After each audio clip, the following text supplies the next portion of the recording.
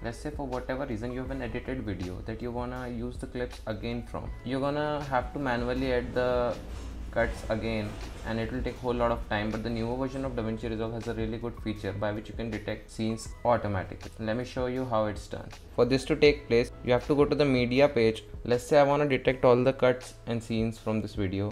You just have to right click on it and you have to go to the scene cut detection. Click on the scene cut detection. Once you're here, you just have to click on auto scene detect. Once you click on the auto scene detect, it will analyze the whole video.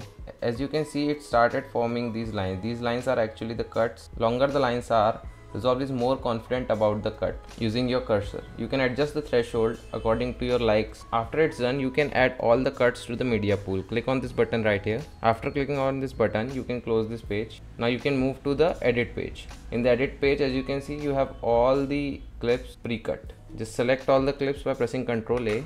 Click on it and drag it onto your timeline. Resolve has added all the cuts necessary.